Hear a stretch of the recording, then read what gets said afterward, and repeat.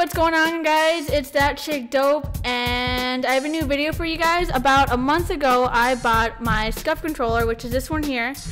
And since Scuf is so amazing, I bought myself another one.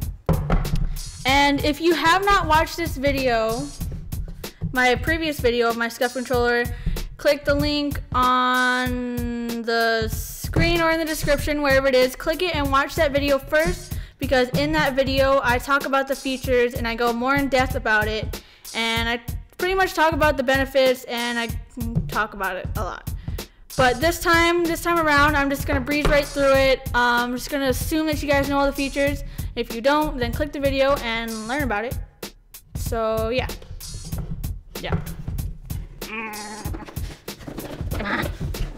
Okay, I can't even. Okay, we're good. So as you can see, I already opened it. Compared to my last video, I did a full unboxing review. This time I already opened it, and I'm not gonna go through all this stuff again. And here's my fancy controller.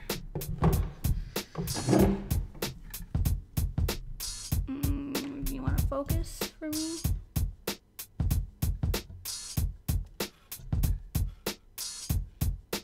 Okay. So let's start with the front. I got chrome buttons along with the middle ones, and I got an adjustable D-pad, as you can see, like this. And I honestly don't know the point of the adjustable D-pad, but let's be honest, I got it because it matches the front. So that's why I got it. For my thumbsticks, I got my right one concave, and I got my left one dome-shaped. And you can see the triggers are raised a little bit higher. My trim is black. And I still got my adjustable hair triggers.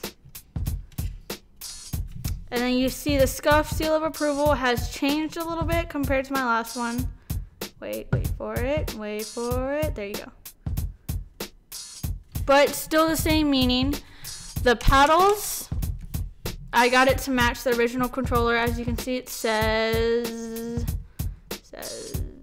come on. Okay, can't see it. It says Scuf Stealth on it because that's the name of the controller. My last one was called Elite, and this one's called Stealth. So the main reason why I got a new controller was because of the paddle configurations. When you go and order some, you configure it yourself, and I figured since I play more than one game, I might as well use these paddles to benefit me in different games. So this one is meant for my Call of Duty gaming. My left paddle, left one, I got my sprint, which is my left thumbstick for me. I believe I play tactical, so when I hit my left paddle, it sprints for me. And I don't remember. I think this one's X. I'll put in the description if I'm wrong, but I believe it's X, mainly for my C4s and stuff like that to blow up. And yeah, that's pretty much it for my configurations. Here's the back.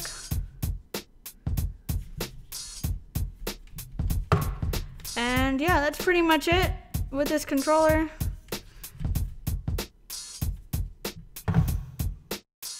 And I got a different colored case this time around, just so I can tell the difference between my two controllers. This time I got red. It's pretty much no big of a difference. It still has the same, detail along with it, just a different color. So that's my new one, and this is my old one.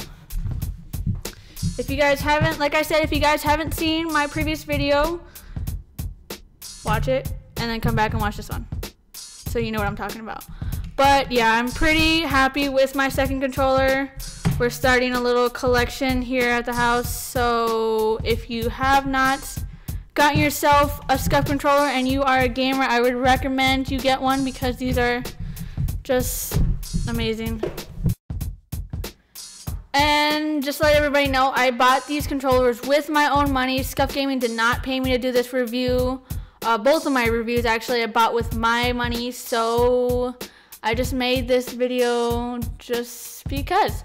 So I hope you guys enjoyed. Please like, comment on whatever's on your mind, favorite stuff like that, and don't forget to subscribe. Okay, thanks, bye. Concord on this battlefield. You claim your game is Jordan, but you run on sparks on the battlefield. Like my shoes, so stay back. Okay. Pass and run 8 laps on 8 tracks, but why 8? Cause I 8 and finish. Go ahead.